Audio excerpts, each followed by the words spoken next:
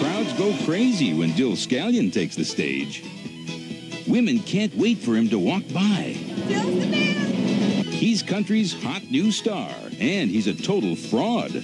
Coming up, the man who scammed the country music fans. Willie Nelson wanted to hang with him. I closed the show here on Friday. Did you? And Leanne Rimes loved racing lawnmowers against him. They thought he was country star Dill Scallion, but he was really an imposter, fooling everyone in Nashville. We all agree that we had more fun than we've ever had doing anything. The story of how he did it. Garth Brooks and Shania Twain, some of the biggest names in country music. Now you can add another name to that list, Dill Scallion. Our Rick Schwartz introduces you to a country star almost too good to believe. Everywhere Dill Scallion plays, frenzied fans scream. Pretty girls swoon. Dill's the man! And delirious crowds do the Scallion shuffle. But what a lot of those fans don't know is that country's latest star is just a Hollywood hoax.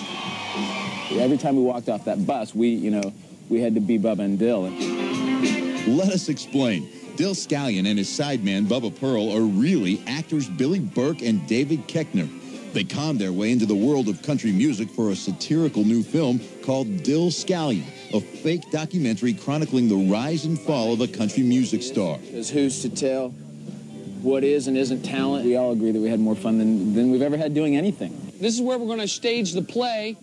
This country con is the brainchild of filmmaker Jordan Brady. For his movie, Jordan corralled up-and-coming actors who could sing, rounded up a band, and loaded them all into a tour bus.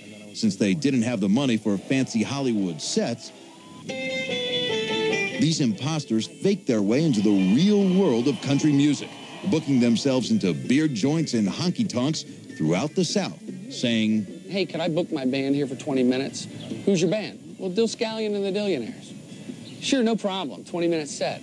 It was a countrywide hootenanny. And Jordan captured every moment on camera. The cast was so convincing that when they arrived at a concert called Country Fest in Texas, they were able to con their way on stage to get this footage of Dill in front of thousands of screaming fans. We just walked out there and the crowd went nuts. They went crazy. Backstage, real country star Leanne Rimes reckoned she was racing lawnmowers against a real singer in an anti-drug benefit. Well, Leanne just was, she was a young teenage girl, and there's a good-looking guy on a lawnmower next to you. Whew. She's thinking he's the real deal. And even country legend Willie Nelson thought he was the real deal. Dill just walked up to Willie in character, never lost it, and they started rapping.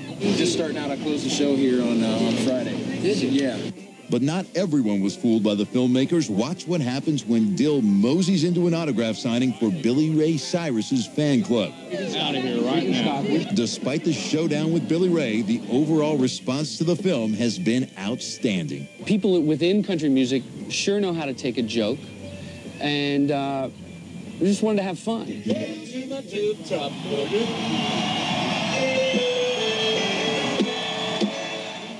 They are good sports. The film does not have a distributor. By the way, when Leanne Rimes and Willie Nelson learned they were scammed, both harbored no ill will against the filmmakers. Leanne even agreed to sing at the film's premiere party at the Slam Dance Film Festival.